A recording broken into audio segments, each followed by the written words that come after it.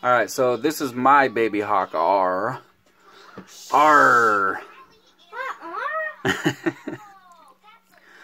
I did do a couple things to it, so I'm not gonna be talking about this entire quad because too many people already have all the cool guys on YouTube that got theirs for free before anybody else could even buy one. I already talked about everything there is to talk about this thing, but all I wanted to do was talk about the 3 or 4 things that if they would change on this, it would just be the most perfect quad. So one of the things, and I don't have it anymore because I threw it in the garbage. I'm not going to dig through my garbage, but it's in my garbage, and it was the battery strap. The battery strap was just garbage. That's why it's in the garbage. It was just a piece of crap. Please, somebody out there, please make some good battery straps for micros. Not 200 millimeter, not even 150 millimeter. Make one that's 100 millimeter. 100 millimeter that's rubberized, please. So yeah, that's one thing. If Emax would add a nice battery strap, I mean, how much more is that going to cost them? You know, not much, I'm sure. This is a really nice battery pad right here. It's rubber, and it's just awesome. I would love to have one of these on every single one of my quads. Just holds the battery so nice.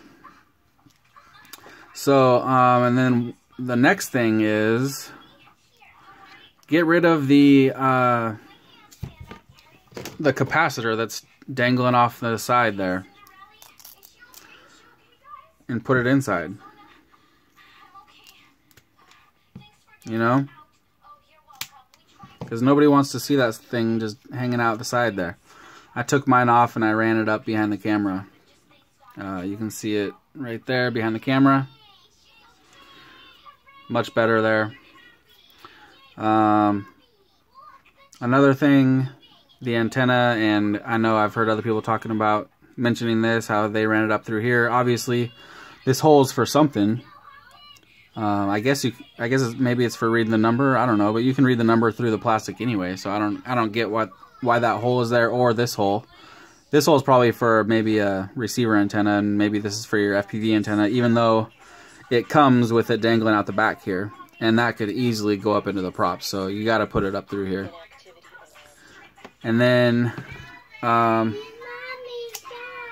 so that's 3 things right there. And then throw some zip ties on the arms. You know, protect these motor wires. These motor wires are just hanging out there, you know. I mean, throw some zip ties on there. Zip ties, they don't cost you shit. So that's 4 things right there. Those 4 little things, if they would just do that, it would make this thing just perfect. So I got this thing because I want to really get to know my QX7.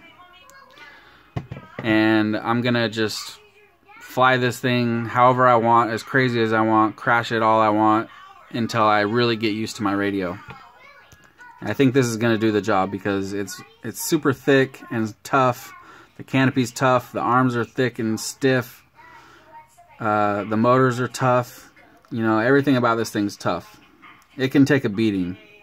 Definitely. I love this little lip that comes out right here. Protects the camera. Pretty awesome. And I got the plug-and-play one, so it came with 3 little wires dangling out the side here, which is awesome. I'm so glad that they did that, because on this stack, and I love this stack too, I use this stack in a lot of other quads, the Emax Mini Magnum. I love it for a bunch of different reasons, but one of the main reasons I love it is it doesn't power the VTX when you plug in just the USB like a lot of other flight controllers do. And for the UART, it's UART3 for FrSky and Spectrum. So that's why they had the 3 wires dangling out here, because you can run a Spectrum receiver or a FrSky receiver, and it's the same UART, so you don't have to change anything. And I thought that I was going to be able to just solder up those 3 wires, plug in a battery, and arm it, but that wasn't the case. And I'll show you what I had to do to get it to arm. I don't know if any of you guys have ever had this issue before where everything's perfect, everything's hooked up right, you got your receiver bound and everything, and you go to arm it, and all you hear is those beeps. Beep, beep, beep, beep, beep, beep, beep. And that's telling you that there's something wrong. So that's what it did for me. And I thought it was supposed to be all set up, ready to go, but I guess it's not. There was a few other things I changed too besides that, but that was the low throttle, or whatever it's called, in the receiver tab. It was at 1,000 and the max is at 2,000.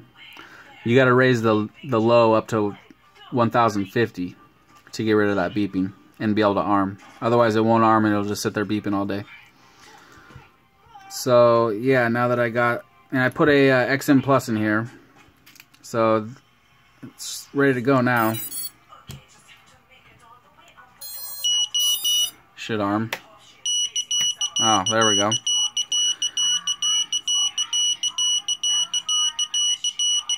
Shut up.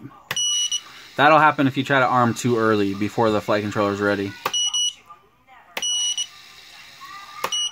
So I don't know if there's something online that tells you what the beeps are. I think there is, but I don't know. I haven't ever checked because I'm so used to diagnosing these kinds of issues that I don't ever try to figure out what the beeping is or anything. I just do my go-to things that usually fixes what the problem is, you know. So anyway, yeah, there it is, ready to go.